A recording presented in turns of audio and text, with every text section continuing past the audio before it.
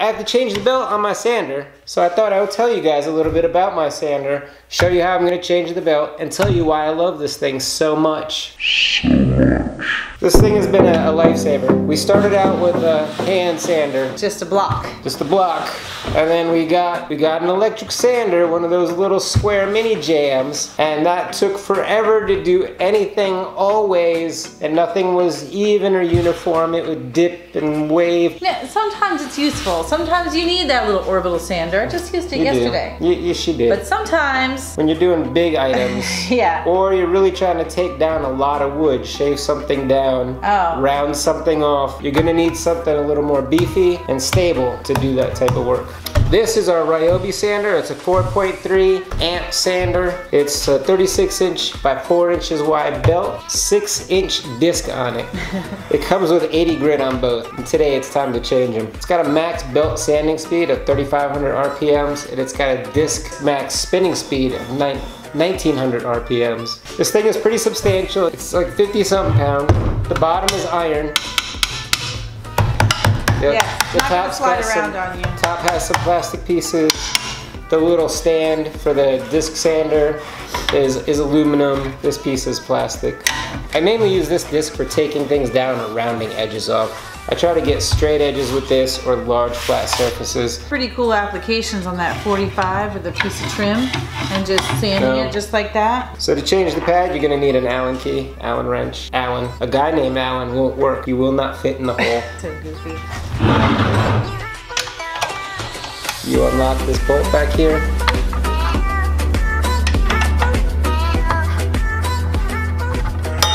Ding. You stand it up. You could stand it up and work on it on a surface like this. I haven't done it yet, but it looks like it'd be easy. We're just changing the belt right now. It's my first time changing the belt, so you guys are doing it with me. Did I forget to mention the big hole that my shop vac hooks directly up to, and I don't have to modify a Gatorade bottle and duct tape? It's great. It's virtually dustless. To our Craig jig video. Yeah, you see my Craig jig video, you'll see that I had to modify a Gatorade bottle for my shop vac. There should be a lever around here somewhere. It's a tension lever. Woo! Comes right off. It came with the 80. This was okay. This lasted a few weeks. I'm gonna say this belt lasted 6 weeks. You did at least 3 pieces of furniture. 3 pieces of furniture with it, or maybe 4. Got a new belt.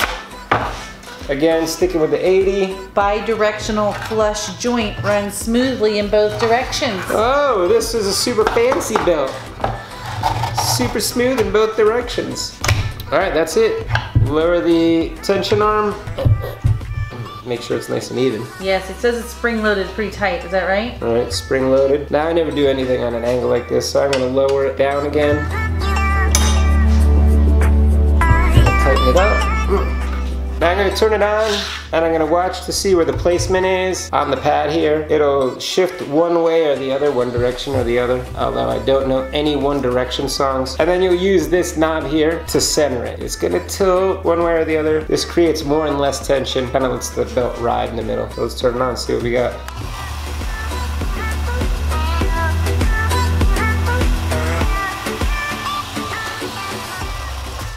That was pretty dead center. I just tweaked it a little bit, a scooch. When I first took it out of the box and I put this on, again, I only had to tighten it just a little scoot. I played with it for 30 seconds. Good to go. Do you want to change the pad? Let's change the pad. Let's see what we got. We need to change the pad. Look at that thing.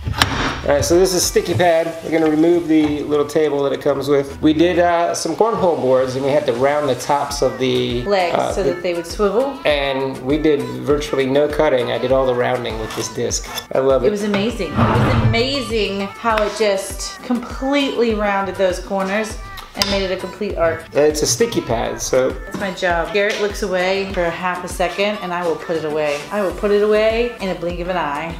Do you know where the... I probably put it away. Gotta remove a screw, I forgot.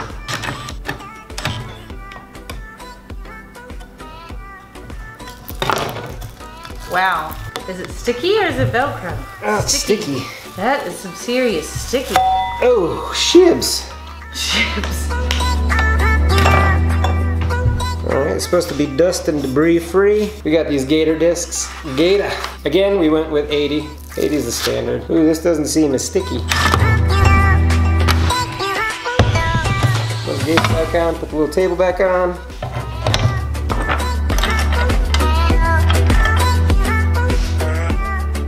That's it. Change the pads. You guys want to see how it happen to have a piece of scrap wood? We plan on rounding this corner off.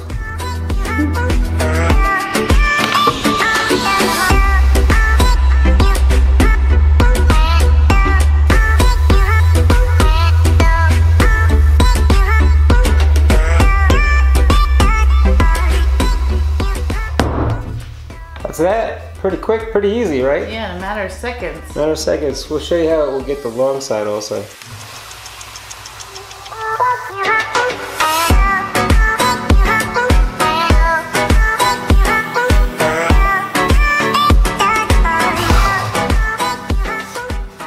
I guess can't see it too well, but you can see how it shaved it down.